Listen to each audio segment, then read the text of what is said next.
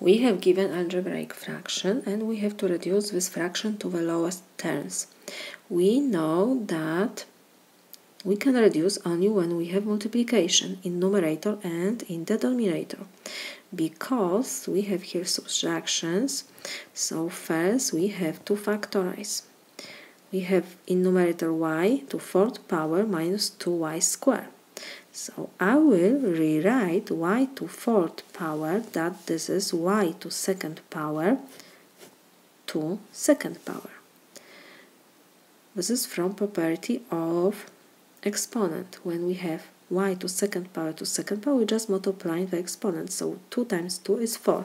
So it's exactly the same what we have at the beginning. So whereas we will copy square minus 8 over, and the same we will do in the denominator. We will have y to second power and to the second power minus, and 16 we can rewrite that this is 4 to second power.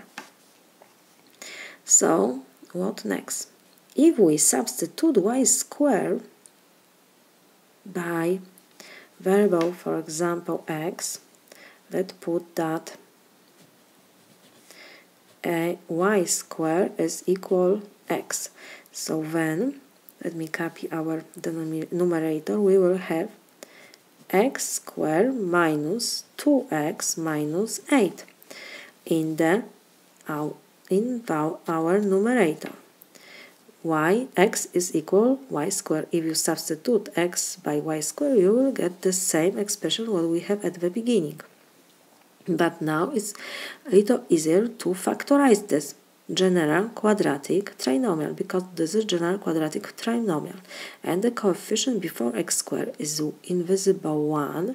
It means to factorize this expression we need to find two numbers whose sum is negative 2, coefficient before x is negative 2, and the product of these two numbers is negative 8. And of course we have to multiply x times x, because we have x squared. It will be negative 4 and 2, because negative 4 times 2 is negative 8 and negative 4 plus 2 is negative 2. So everything is okay. So we can rewrite our numerator. Instead of x we will put y squared, because we have y squared. X is equal y squared, so it will be y squared minus 4 in the first parenthesis, and in the second parenthesis, again, instead of x we have to put y squared, because we have y squared here, plus 2. What next? The same we have in the denominator. It will put now, again, y squared will be equal x. So then we have here, instead of y squared we will have x squared.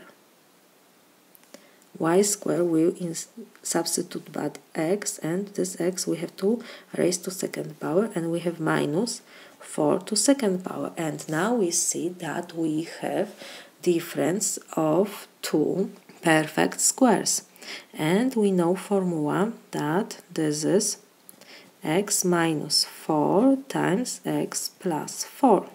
Let me remind you this formula. When we have a squared minus b squared, this is equal a minus b times a plus b.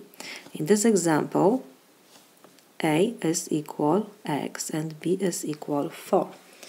So now we can come back to our denominator, and instead of x we need to put y squared. So we will have y squared minus 4 and y squared plus 4. So now when we have multiplication in numerator and denominator, between these two parentheses we have multiplication, And in first parenthesis we have y squared minus 4, and in denominator we have y squared minus 4. So this whole expression we can reduce. Y squared minus 4 divided by y squared minus 4 is 1, the same in denominator. So now we have 1 times y squared plus 2 is y squared plus 2. And 1 times y squared plus 4 is y squared plus 4. This is my solution.